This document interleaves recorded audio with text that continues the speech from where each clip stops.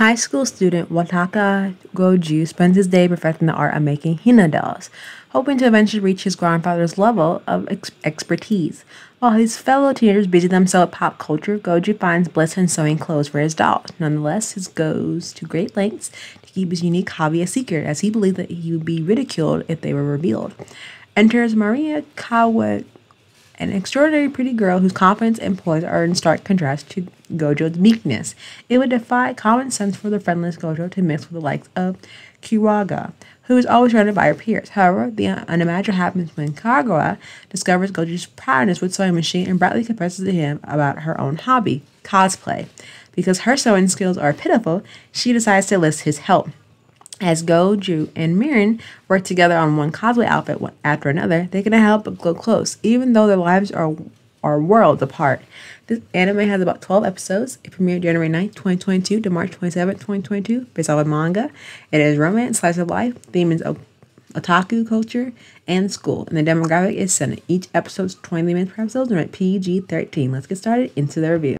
What I like about this anime is that, yes, it's about cosplay, and I love it because, who doesn't want to see how a guy who makes and creates Hina dolls gets straight and thrown into the world of cosplay, especially when the main protagonist girl cannot sew to save her life, which I'm not faulting her for that. She tried her best. Especially in the first episode, she really tried her best to show her cosplay outfit. And hey, sewing skills are not for everybody. Now, cosplay is for everybody, no matter your race, size, creed, whatever. It's for everybody. And I think it's very interesting that these two partnership work so well because he sews clothes very well because he's in the Hina doll business, and so he's used to showing clothes for the dolls or makeup or accessories, whatever. It doesn't seem strange to him, but for him to not share his hobbies with his friends, like especially his friends in his school, I understand he might feel isolated, but when these two met, it was a perfect partnership made in heaven because she can't sew, he can't. He can help her make the cosplays while she gives him the idea, and he does basically the research and the construction and makes outfits for her. Now, it would have been nice to see, like, she does provide money for him to buy the materials and stuff, and that's very nice. But I think, I would have liked to see if him didn't feel so ashamed to share what he does for a living to his friend, because I don't think they would have casted him out if he just told everyone. But I think that awkwardness that he is how it helps better his character, and with the extrovertness of Mary right here, helps bring outside the never noticed before, especially when he does enter the world of cosplay and help her with all these cosplays that one after another.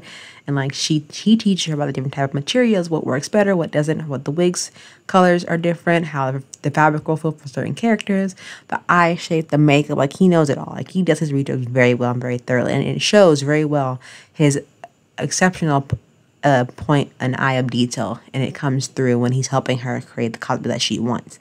Now, any cosplayer would love that, like any skill, but versus what is making like a closet anime, but very professional. Even if you buy it, cosplay is cosplay, and it doesn't matter how you make your cosplay. As long as you're having fun with it, all that matters. I think that's what's really important because you see her very dedicated to her cosplay, and him as well trying to help her while, I guess her agreeing to keep his Hina dolls hobby or job a secret, but I don't think you really should. Don't be afraid of what you love. So what if people don't accept you? You can't change people or the narrative of you. You can only learn to accept and love yourself as she has. So basically this partnership really works. But also the dynamic when he's like gets very uncomfortable in certain situations. He's like, I don't know about this. Like he's misunderstanding a lot of stuff that she shows him. I think it's very cute. And then also for herself, like she's reading, like, as they grow closer, she's developing maybe some romantic feelings for him, but I won't tell y'all because you have to find out for yourself. But definitely check out My Dress Up Darling because it does show how many cosplays he does make for her and the great attention to detail that he puts into her cosplays and that he's willing to help her with while she still keeps his secret of Hina doll. And I think he shouldn't, because if he's appreciative of his grandfather teaching him the makings of Hina doll, which is a very important part of Japanese culture, I think he should tell people that. I think he wouldn't make himself be isolation from his peers and wouldn't seem so meek and shy along with the rest of his peers at his school. But it's definitely up to his choice. But overall, they do have fun making with cosplay. They do interact with other people in the cosplay community. But definitely check this anime out and let me know what you think. But until then, see you soon. Bye.